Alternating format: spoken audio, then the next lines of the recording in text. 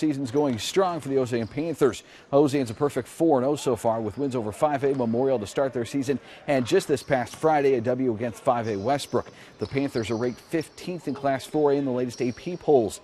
The YMBL South Texas tournament title is what's at stake for Ozen later this week, and there's no question the Panthers are playing well.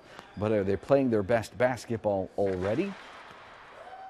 No, not yet. I think we have yet to reach our peak.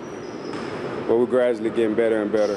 So far, our season has been pretty good. I mean, we hadn't played our best basketball. We're still working and striving toward getting better every game.